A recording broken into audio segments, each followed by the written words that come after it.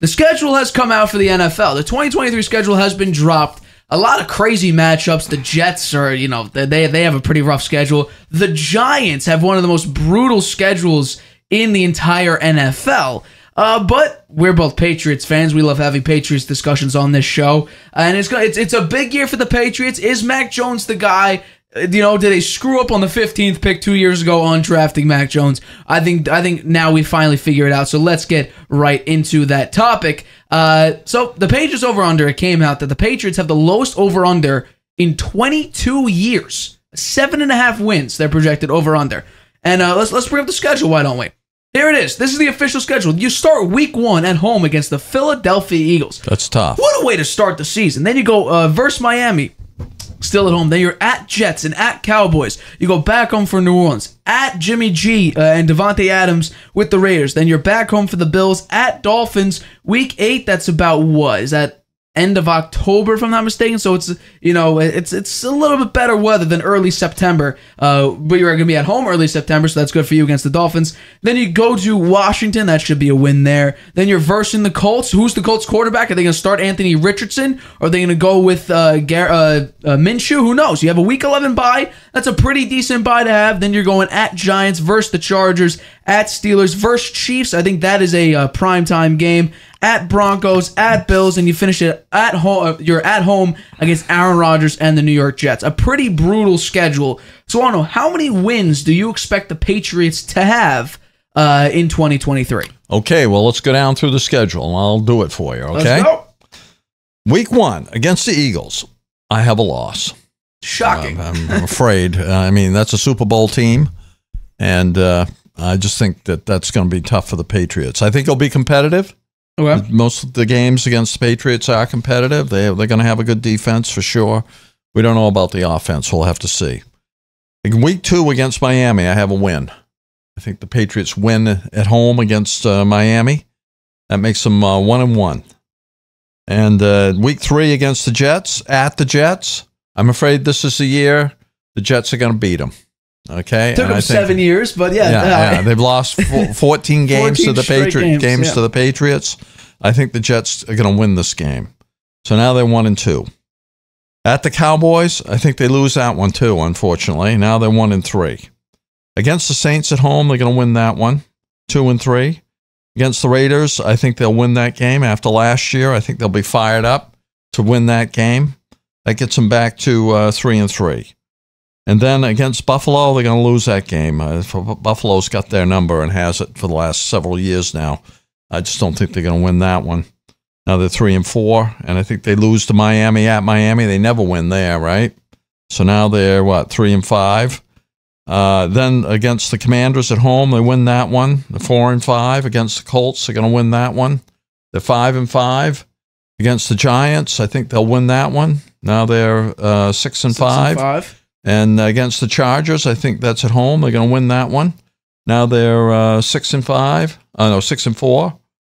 Against the Steelers, I think they win that one. 7 wins. Now against the Chiefs, they're going to lose that one.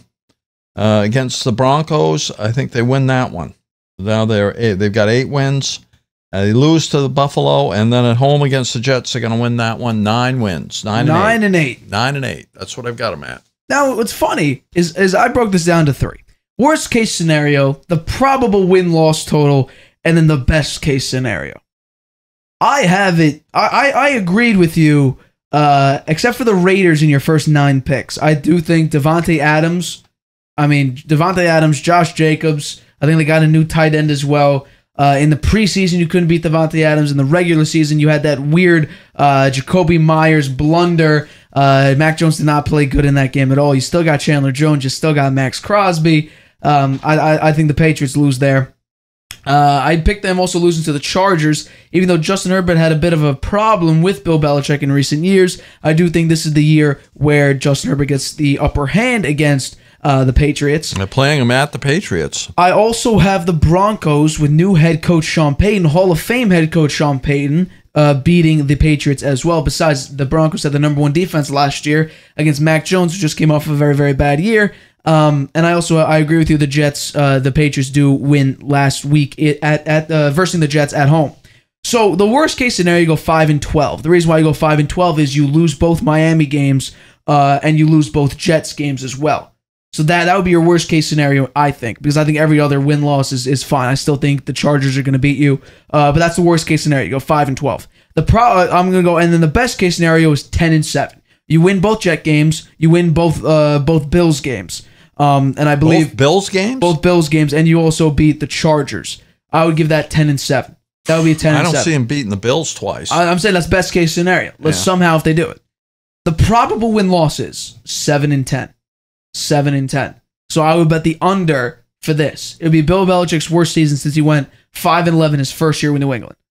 Because I think the Patriots are just based on talent alone cannot go up against a Tyreek Hill and a Jalen Waddle and beat them consecutively. I don't see it. You're not going to go up against a Stephon Diggs. Now, maybe Christian Gonzalez will be a good upgrade over what you had. Because what I've said all year last year with the Patriots, they have small, thin cornerbacks. Just look at the Bengals game. I always hark back to the Bengals game. It's a perfect example. T. Higgins and Tyler Boyd and Jamar Chase just absolutely dominated physically. Marcus Jones got mossed. Jonathan Jones got destroyed. That's a perfect game on why the Patriots need bigger cornerbacks, and Christian Gonzalez gives you that twitchiness. The only problem is the thing that Belichick needs to coach out of Christian Gonzalez is he's too handsy. He may get a lot of penalties called. I know Belichick ain't going to like that. So he needs to coach that out of him.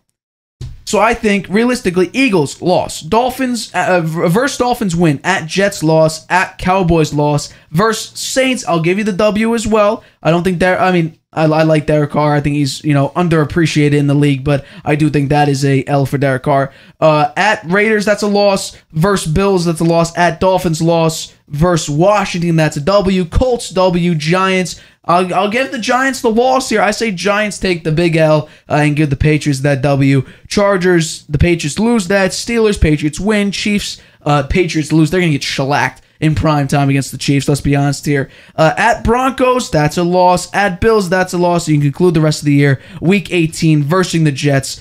I say that's a W. You take home a 7-10 record. I think Belichick moves off Mac Jones, which is a mistake because Belichick doesn't know how to form a proper offense outside of Tom Brady, which should be definitely an interesting conversation. And I think the big thing is, if they do go down that pathway, right? What did you have for your first 9 games there? How many wins did you have in the first 9 games? 1, 2, 3, 4, 5, 6, 7, 8, 9. I got 1, 2, 3, 4 wins. 4 wins. So in the first 9 games, it'll be 4 and 5. If Mac Jones, because I have in the first 9 games, I have 3 wins. So we have similar wins. I have the Raiders. You don't. Yeah, right.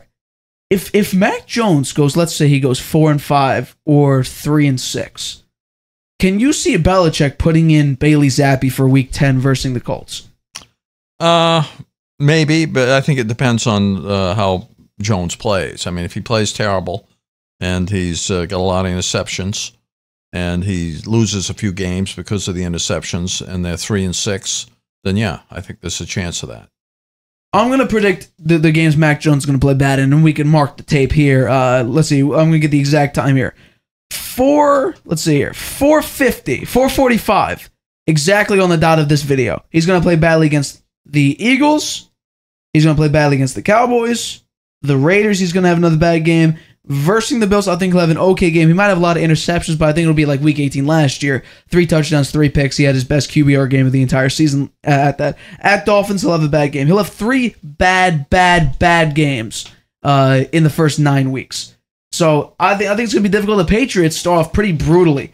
Eagles, Dolphins, Jets, Cowboys. That's a brutal way to start off the season.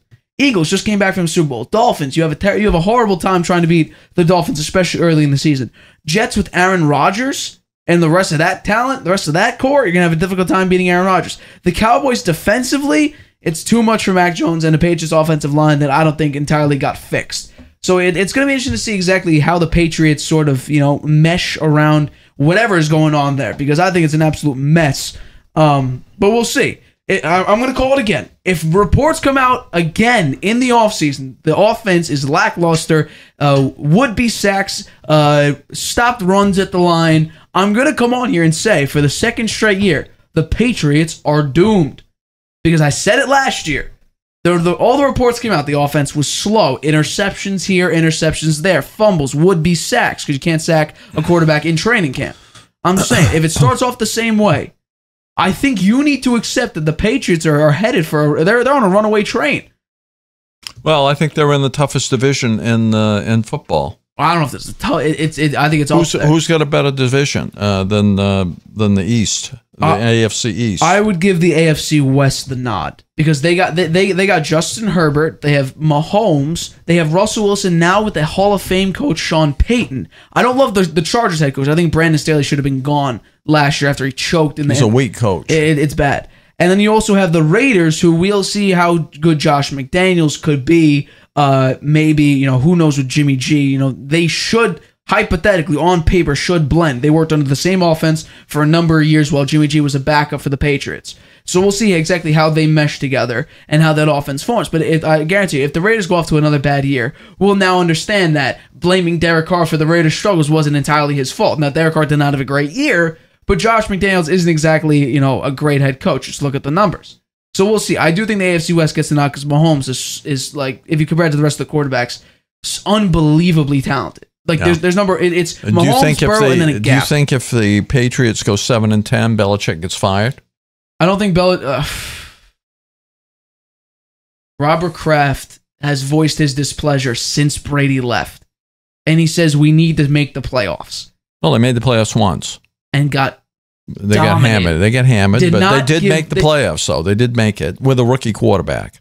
Yeah, but then right. So on paper, if you just said the Patriots made the playoffs with a rookie quarterback, great. What happened in that game? They didn't force a punt. It's true, but they did make the playoffs. Right. Okay, but now they missed the playoffs. They missed the playoffs last year. Right. So let's say they miss them again 2 years in a row. 3 out of 4 years they would have missed the playoffs without Brady. Yeah. I think a lot of questions are going to get answered. I think. You think he could get? You think Kraft would fire him? I think Belichick's legacy takes a ding. I do, because if you're telling me, but you're not answering my question. No, I will. I'm just saying. I think Kraft is unbelievably frustrated, but I think Robert Kraft respects Belichick enough to understand why he's still in the league. He's going for Don Shula's record. Now that may take him 4 years to do, based on what he. How many wins does he need now to get there? I think he's 30-something wins away. Is he still 30 away? Yeah, he's like, 27, 30 wins away. Yeah. I mean, Don Shula had an unbelievable record. Now, I think Belichick, he's not going to win 10 games a year. I think that's a known fact, set in stone, known fact. So I think it could take 4 or 5 years to get this record, depending on, what Belichick does. Now, the draft picks weren't all that great. We'll see how Kayshon... I thought they had a pretty good draft. Kayshon Boutte, who was supposed to I thought he was a steal. He was ranked the #1 receiver in a lot of polls. He was ranked he was ranked a first-round receiver, and it could have been the first receiver off the board. He fell to He had a bad combine and had something off the field that just absolutely crushed his draft stock. He wound up in what round? Sixth round. That could be the steal of the draft. If he could perform well, yeah. If he could play like he was listed months ago as one of the top receivers, then yeah, that would be a steal. But I also wonder, why did Christian Gonzalez drop all the way to 17? He was projected a top 10 pick. He was arguably the best cornerback in the draft. I thought he was. And he dropped. I had him going to the Lions at number 6. I think it had more to do with what the other team's needs were before the Patriots picked. Could have been. Yeah. Could have been. So he was a great pickup. I think he'll be a great player for them.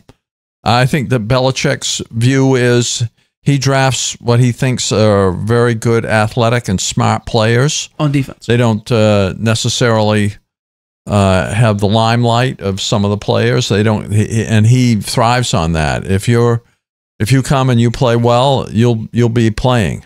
If you work hard and you show that you can do it, and you learn our system, you'll be in there playing. It doesn't matter who you are, right? Whether you're the 1st round pick or the 6th round pick. So, and he also thinks that he can teach these players, right? That he can educate them to be really good. And I would say that in that category, he hasn't done so well last year. Those players, they made so many mistakes. My God, they made some stupid mistakes. They lost at least 3 games with the players making stupid mistakes. So you got to do a little bit better in that area. Right. If he can, then maybe the Patriots are a Cinderella team this year. They might surprise. I'm not going to immediately just brush it off and say the Patriots are absolutely screwed. They're done, because they do. Hey, as much as I bash on Bill Belichick, because I think you may not outwardly agree with me, but the offense, Bill Belichick does not know how to form an offense properly. You could say, oh, Gronk, oh, Brady, all this. Yeah, but outside of the greatest quarterback and the greatest tight end in history, by the way, Brady showed that it was mostly him by going to Tampa and dominating in Tampa. But offensively, outside of Brady, we saw it before Brady, he wasn't that good. Now after Brady, it's been absolutely abysmal. I will still give him the respect, but defensively, he's the greatest defensive head coach of all time. That I think that's set in stone. You can't touch that. There's no other defensive head coach that can take like a Div 2 guy in Kyle Duggar and make him into one of the top 10, top 15 safeties in the league. You can't do that without a tremendous defensive head coach. Now we'll see how Christian Gonzalez does. J.C. Jackson was unbelievable with the Patriots. Why did they not pay him the money? I still don't know. He had, 16 interceptions in 2 years? Give me a break. You don't give him the money? It was the system. That blew my mind. It was the system. Right, I understand that. He thought he could plug in another guy in the system that would do as well. And that was Jonathan Jones, who was not a plug-and-play type of a guy. Yeah, we'll see how Gonzalez may be that guy. He may be that guy, and we'll see. And look at what J.C. Jackson did after he left. He got hurt, admittedly, but he was lousy. When he played, he wasn't that good. He was not good. Yeah, so it's going to be interesting, but I just think offense, like a lot of these picks were defensive players. You have an offensive line problem as well. Now, it could have been coaching because usually when your offensive line has a lot of penalties. They have a new line coach. I believe it's the Oregon offensive line coach who, if I'm not mistaken, I'm trying to recall, I think Belichick drafted that coach. If I'm not mistaken, Belichick drafted that guy, and I think he played for the Patriots. He was on the Patriots for a while. Then he decided to go coach for Oregon after his playing career was done. Belichick likes to do that. He has Gerard Mayo on the staff for a very long time. He has Troy Brown on the wide receiver coach staff. Yeah. So he likes to bring back players. He likes to bring back coaches. Yeah, he likes to bring back people he knows and people he's worked with. And Bill O'Brien fits that category. Bill O'Brien should be he should do a much better job than what they had last year. Yeah. I believe it's like senior defensive advisor or something for the Eagles now. So we'll see how good the Eagles defense is with Matt Patricia. Yeah. No, I'll give it to the Eagles. They put him in the proper role that Patricia could do. They didn't put him as like a QB coach or whatever. It looks like Joe Judge is back, talking to special teams now. So now everyone's filling into proper roles. So we'll see. But it's going to be interesting to see what the Patriots do moving forward. Hi, everybody. Thanks for watching. Make sure you subscribe here to get the latest from the show. Also, if you want to check out the full episode, make sure you click the I in the top right-hand corner right now. If you want to listen to this show anywhere you go, make sure you go to anchor.fm/The Harvey Hour or anywhere you get your podcasts.